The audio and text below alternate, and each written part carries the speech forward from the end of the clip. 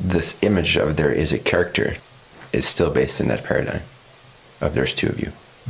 Because there's you and then there's the character. Right. But if you check in with your direct experience, there's only you. You're completely choosing to produce this idea of a character. So anything that indicates there's two versions of you at a certain stage, initially that's helpful to realize, oh, I'm not my person. Then you get the witness, the observer comes in. There's sort of a higher level of consciousness that kicks in, and now you can consciously work with your tendencies and your patterns. But at a certain point, that needs to collapse. Doesn't need to, but wants to collapse back into realization. The character is completely the result of me not staying in the I am, not staying connected to my own consciousness, my own will. This realization that there is only me as the observer, which equals the will. This is also a good example of how empowerment and enlightenment meet at some point, right? Because we're talking sort of from the angle of empowerment. But actually, if you are 100% empowered in this way, and you're no longer creating a second version of you, then you're in the I am. You're aware of yourself. You're aware of awareness. You're aware of your soloness, your singleness, your unity. So that's the unified self, aka sixth density, commensurate individual. Again, it's pretending this false sense. It's maintaining this false sense that there's two of you. Yeah. There's what you want and there's what happens. So this really reaches that state of like total responsibility. Yeah. Without it's not the same as taking responsibility for everything that happens, and like in the sort of burden sense, or being responsible for others.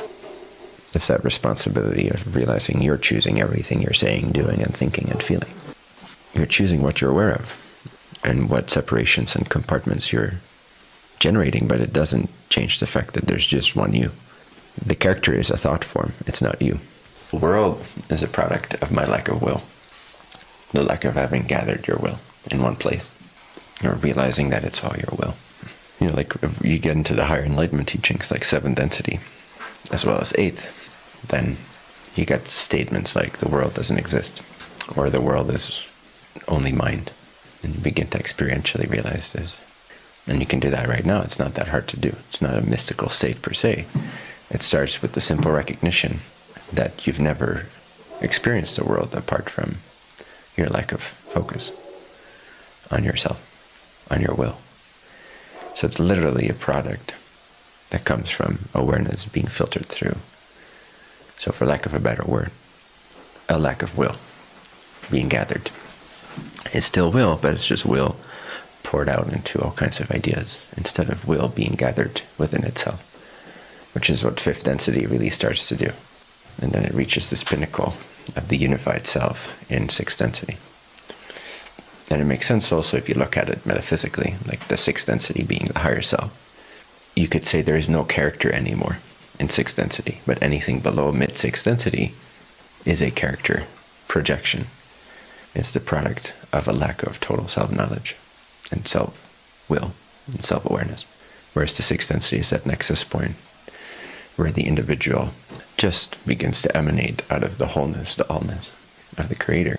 And is this individuated spark. And in sixth density, it's this unified self, this unified I am.